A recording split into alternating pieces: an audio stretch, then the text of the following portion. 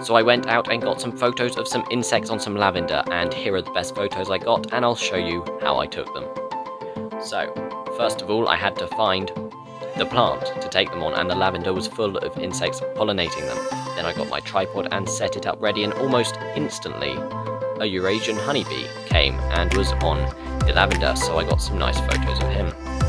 Then he flew off, and to be honest, I spent quite a long time there not getting much. I had to take it off the tripod so I could get it more maneuverable, but I didn't get many results. It took a while, and it was very hot in the direct sun, but eventually I got a photo that I was very happy with.